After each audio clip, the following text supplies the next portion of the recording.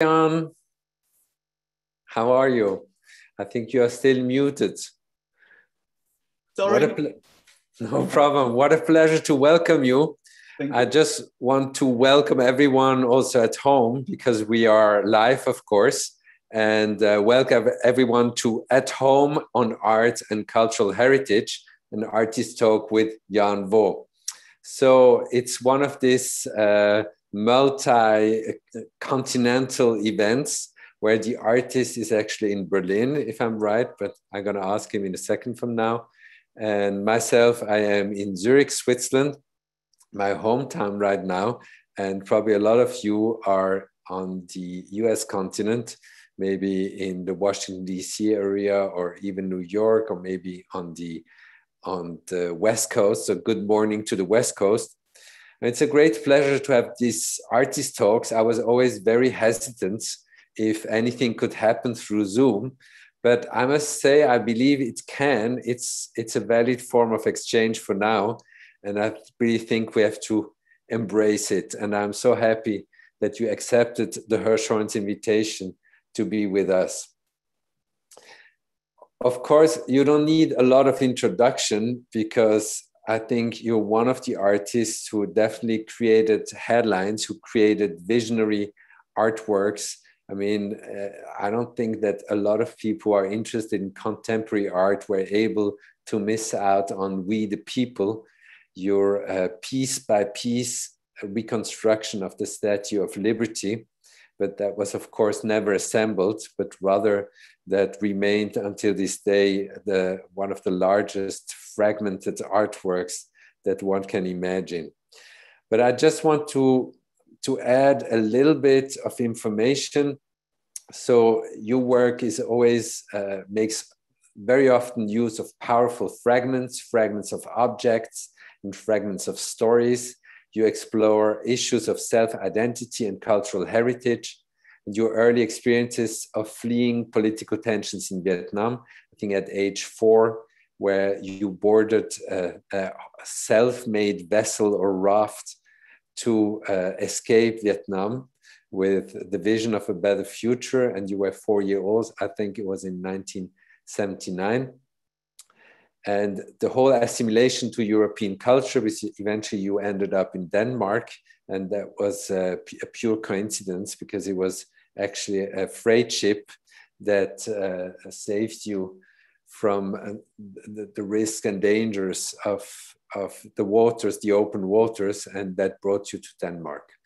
But of course, your whole life history has left a lasting impression on you, but also on your work. But I think it's also very interesting to speak about this issue with you. I remember as an art history student in Zurich, there were always red flags where our professor would say, don't synchronize the work with the life. This is not the same. Like one is maybe has some factual information that take place, and the other one also has a fictional potential that can unfold. And it's very difficult, or maybe you shouldn't tell apart those two layers, but I'm sure that this is going to be an issue we're going to speak about. You often display fragments of objects and documents that represent Western values to create emotionally and symbolically charged sculptures that explore how meaning changes with context.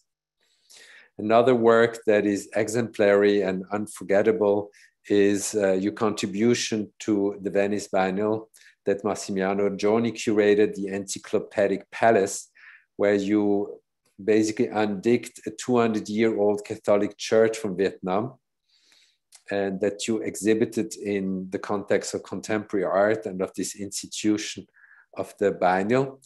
But this won't be the work that we're going to look into. Actually, we had a preparatory talk last week, and you were so generous to give me a choice, and I picked 4 works that I'm really interested in, also because they have a certain ambivalence and they create a lot of interesting questions around your work.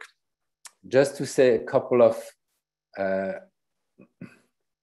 details about your life and your success. So your works have been exhibited worldwide at institutions, including the South London Gallery, the Guggenheim in New York, where you had an amazing solo show, the States Museum for Kunst in Copenhagen, the M Plus Museum in Hong Kong, the CAPC Musée d'Art Contemporain in Bordeaux. And you also showed at the Aspen Art Museum, the Ludwig Museum, Palacio de Cristal, Reina Sofia in Madrid, Museo Jumex in Mexico City, the Kitchen in New York, Musée d'Art Moderne de la Ville de Paris, and so on. You won the prestigious Arkan Art Prize in 2015, the Hugo Boss Prize from the Guggenheim Foundation in 2013, and the Blau Orange Prize in Berlin in 2007.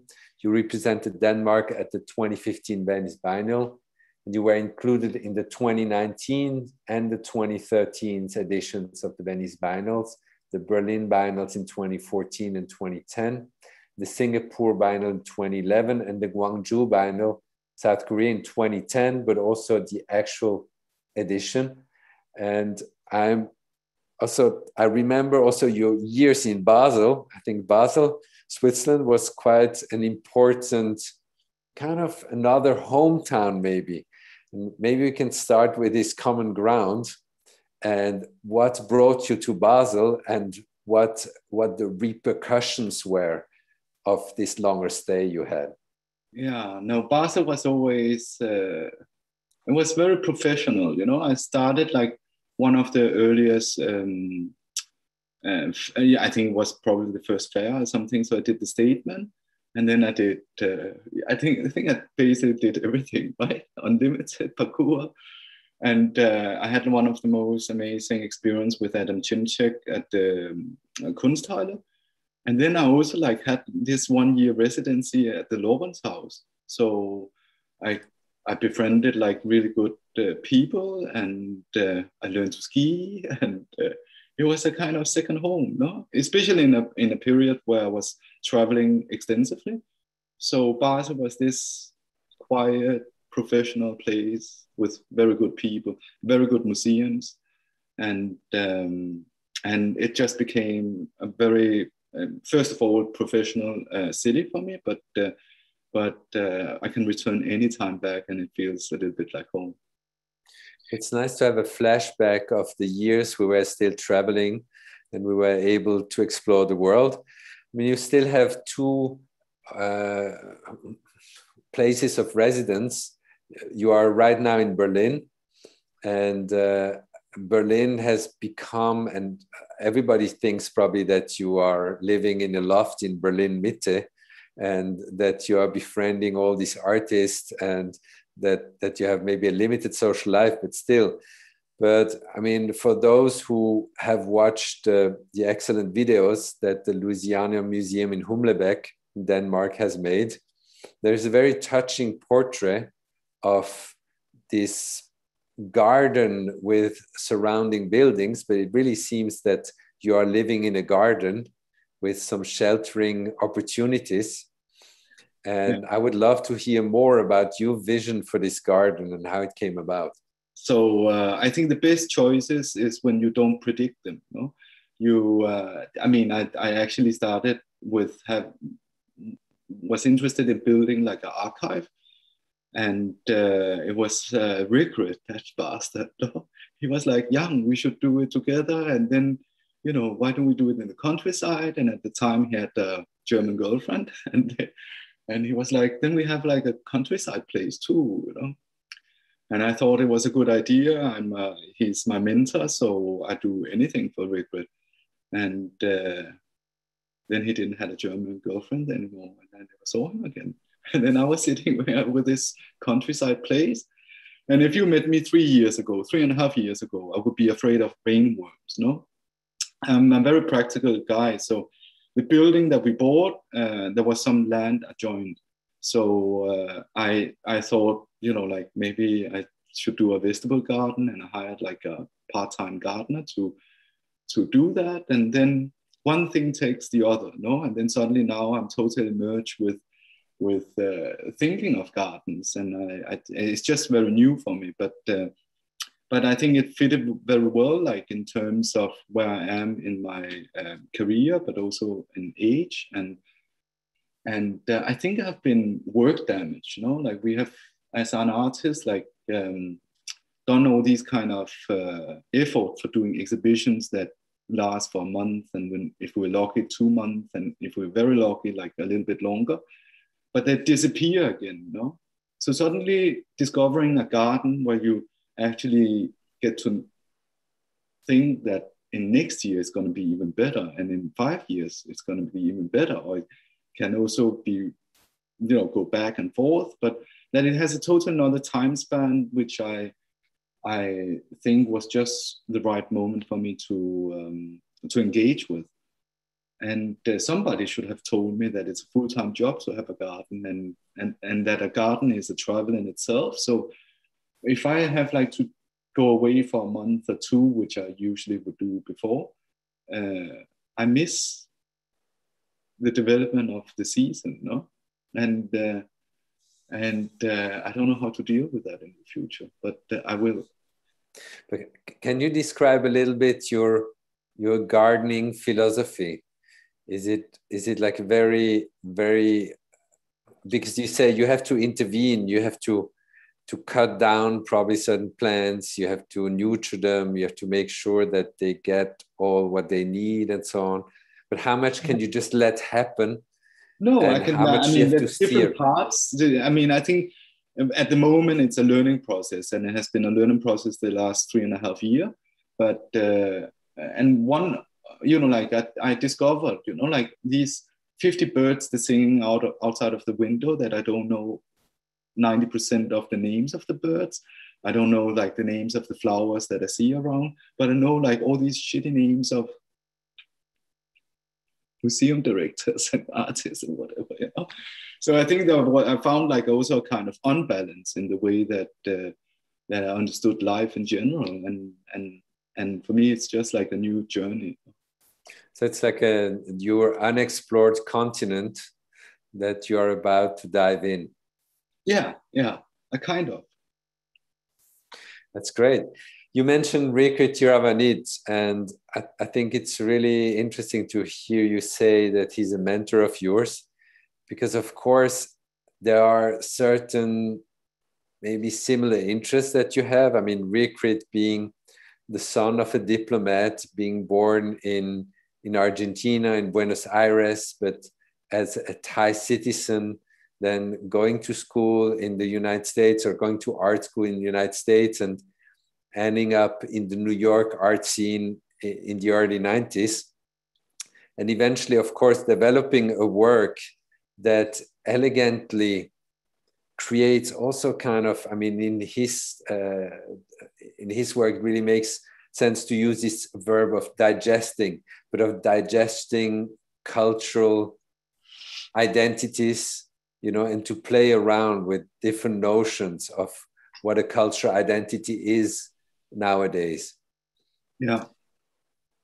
Where you, like, how did that influence happen? I mean, he was, to my knowledge, he was never your teacher at the Städelschule in Frankfurt. No, it was actually already in Denmark, because remember Rick, he didn't earn money in the 2000s. I mean, he was doing all this crazy performative work, you know, and cooking a lot. So he actually lived mostly from teaching. So when he was guest professor in Denmark, I think he had like 4 professorships or something. I remember sometimes it was so chaotic because he was teaching in Stadel, and he was teaching in Bergen, and he was teaching in Copenhagen. And of course, he didn't have time for all this. So he just bunched all of the students together. And then, so it was just like, but that was my first introduction for any kind of resampling of internationalism. So I met like a lot of students from different places around the world.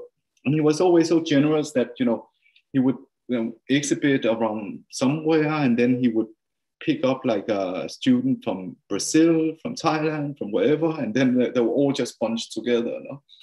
But that, you know, like he's just like he's just the best. So it was kind of this ideal teaching of just being a role model, how to take the weight with elegance, to be an artist and to be a role model, just by living it Yeah, because I think it's very difficult to teach art, no? I mean, I think it is, you know, like one of the best sentences I learned from any teacher was probably from him, where he says, you know, like, oh, you as as a student, you can only concentrate on your artwork, because if there's something to pick up, there's tons of professionals and they have very sharp eyes. They will find you. And I think his teaching is also, I mean, and it is a part of his art practice. It's not different from when he arranged like these situations in different exhibitions, and where he creates like a platform for people to engage in, whether, you know, whatever happens out of it, no? And that is the platforms where you can engage and you can drag whatever you want out of it. So one thing that I want to ask you, maybe also in connection with Reecrit. I mean, Reecrit became a US Thai artist, but you also had like kind of a very deep fascination for US culture. And I mean, I think we should dive into the first work that I selected. So Rebecca, if you could hand us over the slideshow. Thank you very much. So this work from 2006, If You Were to Climb the Himalayas Tomorrow, that you showed in several locations. You showed it at the Stedelijk Museum in Amsterdam for your solo show, but it was of course also part of your large retrospective at the Guggenheim. And I mean, the work consists, as the caption says, yes, that's an image actually where we see the wall vitrine with the light, where this was exhibited as basically encased within the wall. And so what I thought was really interesting in your work is that you are able to revive or to give the ready-made another round of vividness and of relevance. Although, I mean, one could believe that after so many years, after over 100 years of actually having the ready-made within contemporary art as an important vehicle, that it might be very difficult, you know, to bring in a concise message and to load it with an interesting identity or a narrative that really functions as something that you own and that you can steer as an artist. Maybe we can go back to the first slide where we see actually the three artifacts that are a part of this work. It's a Dupont lighter, which I think was crafted by Cartier, is that right? Yeah. By the case. And we have in the middle a ring, an American military class ring. Mm. And on the right side, we have a Rolex.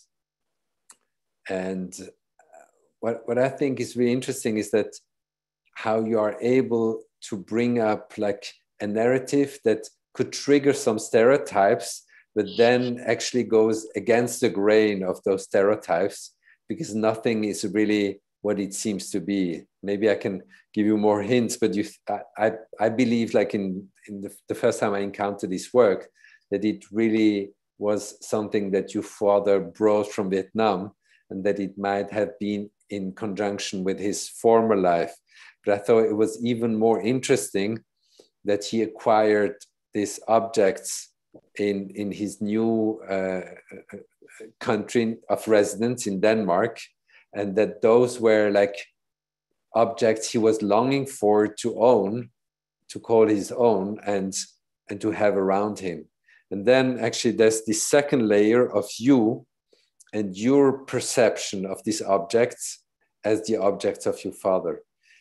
And maybe you can tell a little bit more like how you come about, like how you are able to unfold these narrative structures and how you discover them. Okay. So I think these early pieces, no, it all came from this idea that you know, like I as a student, I was actually watching much more films, and I was obsessed with films. And it created like this, you know, like a way of thinking time, you know? but I knew that I didn't have capacity of being a film director or whatever. So as a very practical person, I was trying to analyze, if I'm going to become an artist, what space is it that I'm going to work in mostly? And that would be the confinement of the white cube, no? And the white walls. And in my practical mind, I always thought, okay, what is the quality of that space? How do you enhance like the quality of such a space? And as we all know that it was designed to amputate meaning, right? I thought, okay, that's what I'm going to use it to, like to enforce this idea that whatever you put in a white cube, it amputates like the meaning of life attached to it. And I wanted to make use of that because I never believed that art was a channel to bridge communication. I thought if we want to deal with reality, we have to confront what that reality means. And I think reality for me is like the disconnection between me and you know, me and a homeless person I see in the city that I don't even think a second of, you know. So I wanted to work with this idea that how does a society work together in the disconnection that actually exists in any society. And that was what I wanted to do. I wanted like to use these objects that was almost a mirror of what we see daily, you know, but with amputated meaning. And I thought that was, if we need any kind of discussion in order to make this place a little better place to live in, we have to confront the essential problem, the disconnection between people, right? And that was a serious, and you have to remember at that time, you know, like I think the caption you see there, that was how I did my captions, you know, like it was not additional interpretation or anything. It was just like very short information of what it was for me, you know. And I think it was also very early in my career, so that was what I was a kind of obsessed with. But I think looking back, I think I can formulate it a little bit more clear, in the sense that, and it's actually even within the last 2 months or something, that I think in my work I always have been against this desire, inner desire that we think it comes from within, but of course it's not. It's brought up by ideologies, capitalism, whatever. I mean, why would we like to have roses instead of violets? No, I mean, what creates these kind of different desires? And recently I thought of it. You know, I think desires are in a way my worst enemy, because first of all, I don't think it belongs to ourselves, but the main reason that I never could formulate before is that desires kills curiosity. Because if you love something, it's very difficult to look at something else, no? And I think that is as simple as that. That I'm interested in what desires are for people, and this is of course what I do when I look at my father. We grew up like, you know, super poor. We didn't have like, I mean, we didn't have any money, you know? And he would always sit with his golden things, you know. And then he blamed me for being too effeminate, no? And I was always looking at these kind of jewelries that he was wearing, you know? So I wonder, like, for me, it was like to dive into his desires in order to also to understand that, you know, the difference between me and him, and it many of the works I'm doing, it is actually for my own understanding of diving into something, you know? And this was really a kind of also trying to get to understand my father better. I mean, you know, like I think he had like some gold left over because he organized like the escape. So he was collecting the gold from other people. So he had like a little bit left over or something. So in the refugee camp, he would buy the Rolex, no? He would buy the lighter, and the military ring came later.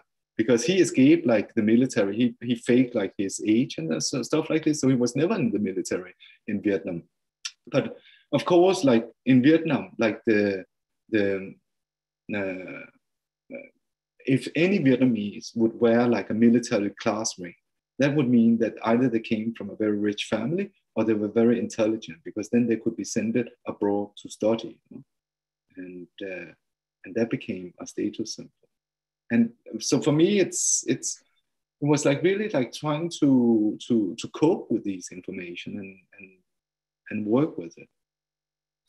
So if we look a little bit more deep into this professional relationship that you have established with your father, which I believe is absolutely unique.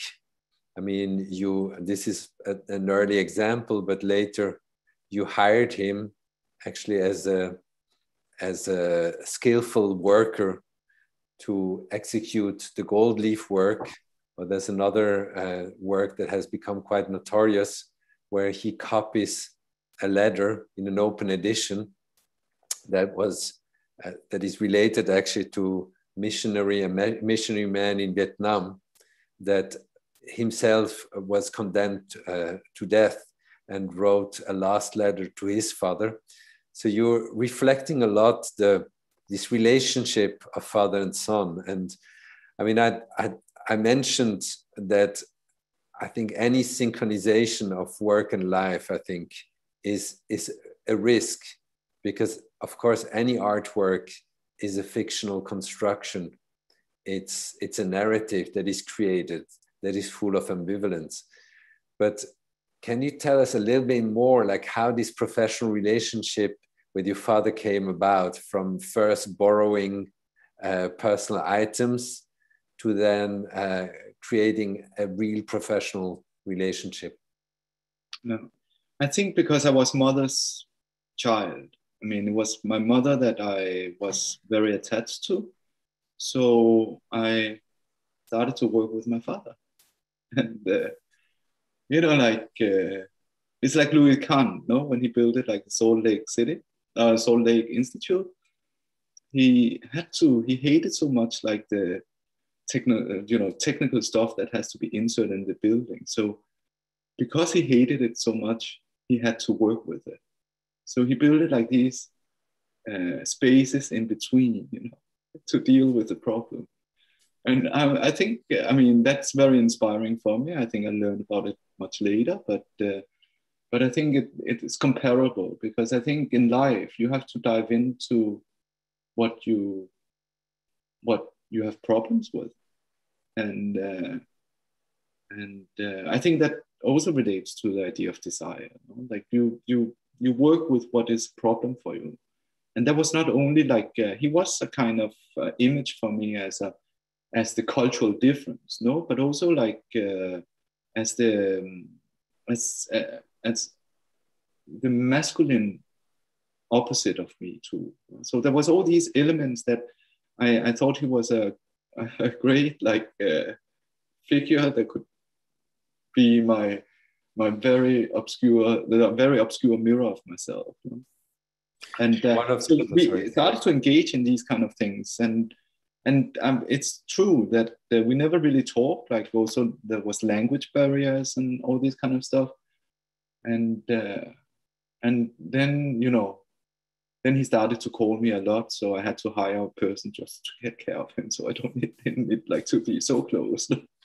But that's one of the great part of the project, that it actually has developed our relationship, you know? Like any kind of working relationship, I guess. One of the most extreme examples, I guess, is the gravestone that you created for your father, and that was acquired, I think, by the Walker, and is in their collection. And if I got it right, it's actually, if your father passed away, the gravestone will be transferred to Copenhagen and will become a real gravestone. Can you say a little bit more about the concept of this work, or like how the idea came about? Yeah, I think I think I was in Rome for sure, and I saw like John Keats like tombstone, and it had like this beautiful epitaph like that I was using. Here lies one whose name was written in water. And when I saw that, I was just like, my God, so many people's name. It's like it just belongs to a lot of people, I think, and I thought it belonged to my father too. And it was related to also my fascination of Jean Genet, and he had like the most. I think at the time for sure I was very interested in tombstones. And Jean Genet, like he trained his boyfriend and his last boyfriend and the son of the boyfriend in writing fake manuscripts that he would live off as when he was older. And so the son of his latest boyfriend was writing Latin, no? But only in the script of Jean Genet, in the handwriting of Jean Genet. So his tombstone, some fan of Genet stole like the plaque that was on it, no? So he decided to engrave it himself, and it was of course a signature of Genet, no? And so I think it was a merging of these stories and things I was interested at the time, and that then became that my father, he was sketching up like the epitaph. Here lies one whose name is written in water, and that was in his own handwriting. And it's beautiful contextualization. So I think we have to move on. And I mean, the next work that I picked is a later work from 2011, Theodore Kaczynski's Smith Corona portable typewriter, which consists, of course, of the typewriter and one of the pamphlets that has been written on the typewriter, or a copy of it. And of course, I guess most of people in the United States know this name. He was, he's probably the name in relationship to domestic terrorism in the United States. And he was hiding in a cabin in the wilderness, like almost in a Walden-like scenario, like in an updated scenario of Walden, and eventually caught. And you had the chance, as you did in many other cases too, to acquire at an auction, I think the FBI auction, of the typewriter, and you were able to buy it and to make it your own. And I visited once Cuba. It was great to be in Havana, and I really liked the Museum of the Revolution. And I was really touched by the Ray-Ban, for example, different Ray-Ban models, but I remember a particular one that was owned by Che Guevara. And I was really intrigued, because I was I like the object a lot, because first of all, it's a real Ray-Ban from the 1950s. And you see as an object, the way it's crafted, it's something completely different than what you see today and what Ray-Ban stands for today. And then, of course, it's also like this aesthetic of the beautiful guerrilla fighter that has a sense for fashion. And it was just like collapsing in my mind, like all these different ideas of that would collide and that would come together. But in the case of Kaczynski's typewriter, of course, you are to a certain degree also opening a can of worms, because especially in the US, it's a highly political subject. And the question is also like how to remember such events, maybe just in the sense to prevent them to happen again, and what artifacts what kind of role an artifact play a role, and also like how you're able to control the narrative or to steer the narrative around an object that is so strongly loaded with an incident that was quite tragic.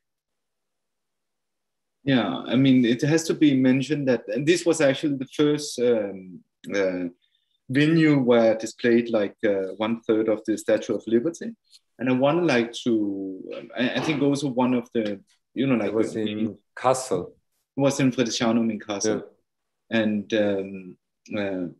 you know, like I think for sure, like I was working with freedom, because I think like experience September 11th, and that you can see like the Western parts of the Western world going into war in the name of freedom. I think then it was important to question that. Then I think when these kind of things happens, then one have like to not be so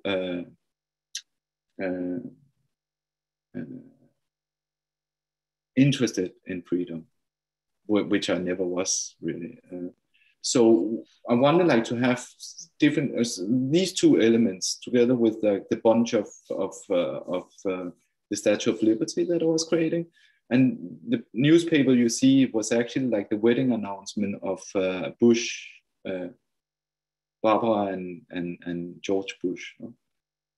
No, yeah, it was Barbara and George Bush. So I wanted like to, and it's like this pretty beautiful, it was this beautiful portrait of Barbara Bush as a young bride, no? And I wanted like these two elements to be in the exhibition, just to present like the schizophrenic width of what liberty can be determined as. So that was what I did. So it's almost a counterpoint to the Statue of Liberty within that show at the Friedrichshainum. Yeah, yeah. And then, you know, like it came also by mistake, because it was friends of mine that was very engaged with Kaczynski and was very interested in his writings. And it was a crazy thing. It was the FBI that was selling out of the private property of Kaczynski, right? So our mission was actually to get like the papers, and like his amazing codes were for sale and stuff. So we wanted to collect like a lot of the papers, and it's actually donated to a library today, you know. And then I couldn't help myself. I'm like a kind of auction geek, you know. So suddenly this came up, and then this came along. But it was actually the purpose of getting his papers together. But by now, those pieces are separated and in different collections. I mean, the Statue of Liberty is anyways scattered all around the world, and the typewriter is in which collection? No, I never sold it. I have it. You never sold it. What is the reason? I mean, I'm sure you certainly had offers, and I'm sure your galleries had an interest in selling it. Yeah, but I think that was like unethical for me. I mean, I don't want like to earn money on people's disasters. Yeah, yeah. So, and I don't remember, but like at the Guggenheim, did you show the typewriter also quite close to the Statue of Liberty to We the People? Yeah. Yes. Yeah, and Barbara Bush. Yeah. Was there too. Yeah. So it's a triangle of different forces and pillars of American culture. Yeah. So let's move on to another aspect of American culture in the wider sense. And that is also related to the Guggenheim. So if you can have the next slide, please. So Emur 2 from 2013. It's also in the collection of the Walker Art Center. It's an installation of 3,935 objects that belong to Martin Wong, or the collection set together by Martin Wong, the seminal artist who was part of the New York downtown scene of the 1980s, a great painter that yet has to be acknowledged, I think, on an institutional level. I think there is still kind of a large museum show that is due in the United States of this really incredible work and of an interpretation of painting that was very fresh and one of a kind, and still very far away from neo-expressionism and of the figuration that became so famous in New York in the early 80s. I think he had a completely different approach that was much closer to the East Village scene and to a group of artists that tried to establish a radical new art for the decade of the 1980s. It's Imur, maybe to start with the title, Imur 2 is an appropriation too.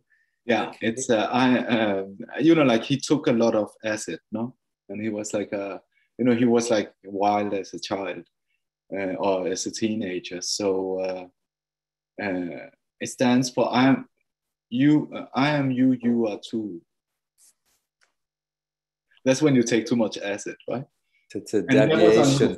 Yeah, and that was on his business card, and I took that because I thought that was appropriate for the thing. And you know, like I think it's in life, and it's also in my own work. I have a philosophy that you know, if things exist in the world, then I don't want to go in competition with it. I think it's important that you feel like gaps that and cracks that exist in our life, no, and in the society we live in. And I, you know, like Martin Wong is like for the underground art scene in New York. He's like, everybody knows him, everybody loves him, everybody adores him. And I'm, you know, like I'm not the one to engage in that, like the New York art scene in the 80s and I mean in the 90s too. So I bought like early on like a painting of his, and I was very much into his work. So when I bought like this painting, and it's a aerial view of a trampoline of firemen. What do we call it? Like firemen trampoline to rescue people jumping out of the window. No? Like a tarp or something to catch people who jump from the window. Mm-hmm. Yeah. And but it was an old style. No, it was. I mean, you don't use that anymore. And when I had bought it, I get like this letter in the mail, and it was I only remember that in the letter there was like this image of a old Chinese lady standing underneath this real thing, no? And that I could of course picture things together, and I've heard about Martin Wong's legendary mother. So it was the mother he had taken to the Firemen Museum in New York just before he died. No, I think this is like the second last paintings that he painted, and I was like, I have to meet her because this is totally, you know, like this. It was interesting for me. So maybe we can look at the photographs that you took during that visit and that you share with us. So that's Florence Fay, with the mother of Martin Wong, with the burger lamp. She would say that anything that they like, Martin and her, it would be a collection. No, so they like burgers. So they had like this collection of burgers in all shapes. No? So it's a very personal collection that reflects like his taste. Do you have some more pictures? Yeah, this is the scripts, no? Because he was like a he studied calligraphy before he started like ceramics and art in the end. So he collected like all these look at the beautiful installation. No, it's like Kufic writings, and then like she put it together with his, you know, like if you go back again, then you can see like portraits for a certain amount of money. That was his like signs he did like when he was younger, and he painted people's portraits to get some money. And she would put them together with like ancient Kufic writings, ancient Sanskrit and whatever, Chinese calligraphy. And it was just all like what he was actually thinking of. No? And anyhow, so when I saw her home, which was packed with all these kind of crazy stuff, I actually, it was never meant to be an artwork. So I took like curators from MoMA, from Walker, which I already were in good dialogue with. And I told them that, you know, somebody should take care of this stuff, because I think actually it's an interesting combination of objects that could be an interesting way of looking into Martin Wong's work, no? And it was Dorian Chong that was to blame, because he told me, Yang, Martin Wong doesn't have the name big enough at the time, right? He was a little bit kind of institutional forgotten. So it was Dorian Chong who worked at MoMA at the time. He told me, Yang, he's a very rational guy, no? And he told me, Yang, you know, like he doesn't have the name for a museum to take care of this stuff, because that means a commitment, and it means pouring a lot of time, money, whatever into it. And he was frank. He was telling me that Martin Wong at the time was not famous enough. And he told me even that if I made it into an artwork, it probably would be more possible that this would stay together at least. No? And that was what we did, because nobody was taking care of this. And I still today don't understand, you know, like Berkeley, everybody was interested in, everybody actually knew about this collection, but nobody was trying to do an extra effort to keep these things together. Instead, they was like trying to get cheap paintings out of this poor lady that was 90 years old, you know, for free. But whatever, that's American institutional politics, I guess. But so eventually you bought the archive from the mother and you made it into an artwork, or is it, but the authorship from the artwork had to come from you to match basically the economics of museum acquisitions? Yeah. So I was very practical. You know, like, and that's what I'm talking about, like to fill in gaps. I think art should be used as a Trojan horse, you know, whenever it makes sense. And I thought that, look at this beautiful thing, no? This is he's writing on it, and it's on Mother's Day, you know, to a little lady in his hand. What do you call it? Like, hand, what do you call like this hand? Antonio, you're doing it. So he writes, you know, to a little lady that always has her hands full. Okay, so good. Anyhow, so it was really like at that time I was nominated. I had won like the Hugo Boss Prize, so I thought, okay, let's use the maximum impact, you know? And I told them, then we just gonna display all these stuff, and we, through the institutional exhibition, can state it as an artwork, and then we see like if there's some institutions that wants to take that responsibility. And Walker did that. That's beautiful. And we beautiful feel story. like it should be, I think it should have been Berkeley or a New York institution, but that didn't happen. Yeah. I think time-wise, it's 7 p.m. in Europe, 1 p.m. in the US, and we promised also to take some questions from the audience. But before, I just want to read a quote from you that I thought really opens up a lot of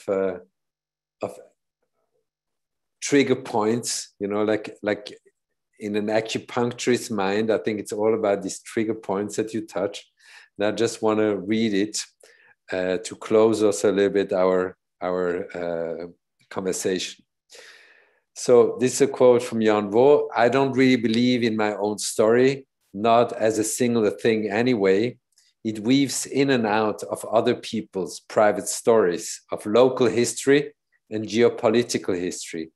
I see myself, like any other person, as a container that has inherited these infinite traces of history without inheriting any direction. I try to compensate for this. I'm trying to make sense out of it, and I give it a direction for myself. That's a very old quote. Would you correct it or enlarge it or shorten it? No, not at all. It's I think it's true. I still I don't know who I am today, you know. I think for me life is a continuous search of what all these what this messy life is about. It's a beautiful statement. Thank you.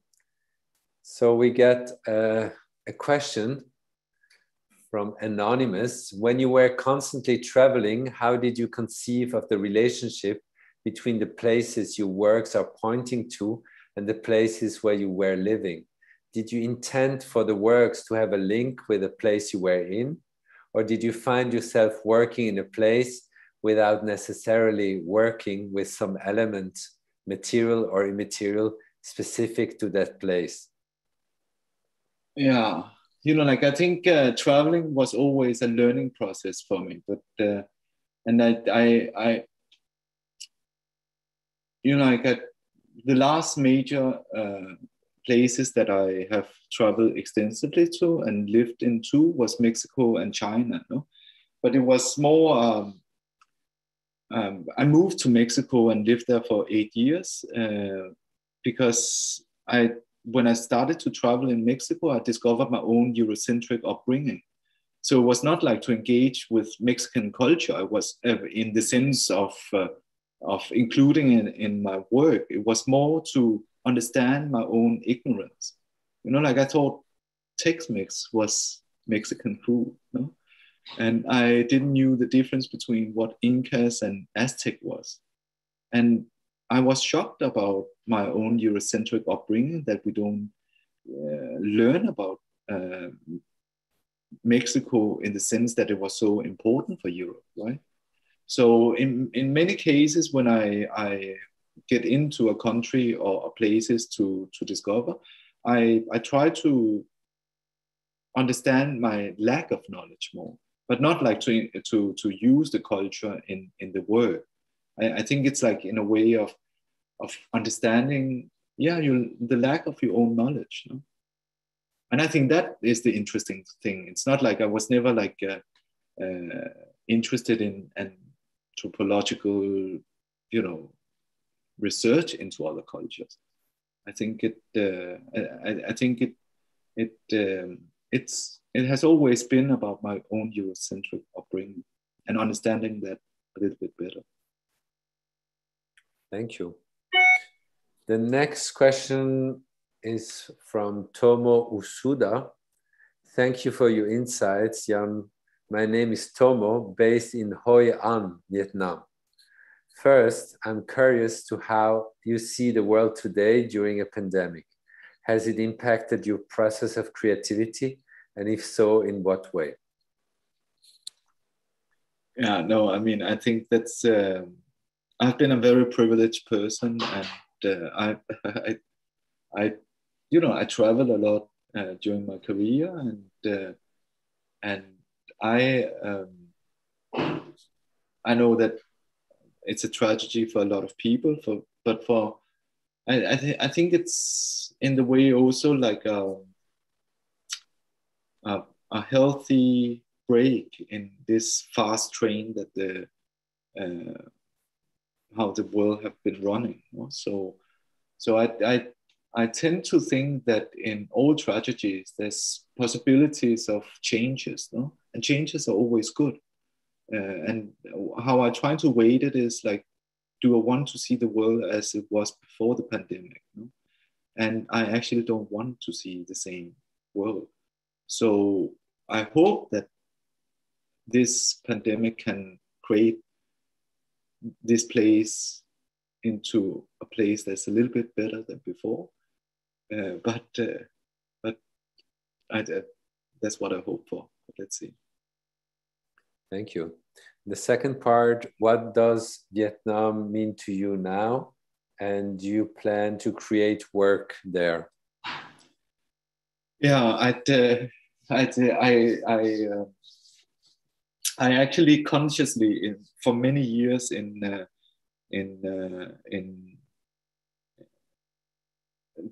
I didn't want it to exhibit in Vietnam because I was afraid of the trap that my work was already too unbalanced, defined as being related to Vietnam's history, which it is. But I think it's, like much more the history of the Western world. No? And when I started to work with Marion Goodman, and we did like some works related to the history of the Vietnam War, I told her that this is a portrait of her, not me. I missed it. I'm just a consequence of it. But a person like Marion Goodman has been living it, right? And I think that that was very important for me. And so when I visited like the art scene in Vietnam, I was teaching more than I was doing exhibition, because I think also I never was interested in I think like the art scenes in countries outside of the Western world should grow from within. No? So I used to look at it a lot. And then I started to work in China, and it took all my time. But Thank you. I miss Vietnam. Thank you very much. Jan, it has been a pleasure. Time passes way too fast, and sorry for creating some stress in the garden. No. It was just like my sense of schedule is like a little bit fucked up during these times. But we all made it, and I'm very grateful for this conversation, and I'm sure the public is too. And I want to thank all the people who stay with us for this hour. I want to thank Antonio for his amazing work, and I want to thank also all my colleagues at the Hirshhorn who make this live broadcast happen. I mean, we are, with the exception of the sculpture garden, the museum is closed. I mean, thanks God we have the sculpture garden, which gives the opportunity for people in DC to be with art and to spend time with art and to see this plein air exhibition. But I want to thank all of you, and I wish you a good afternoon or a good evening, depending on where you are. Thank you very much, and see you hopefully soon, Jan. Thank you. Thank you. Bye-bye.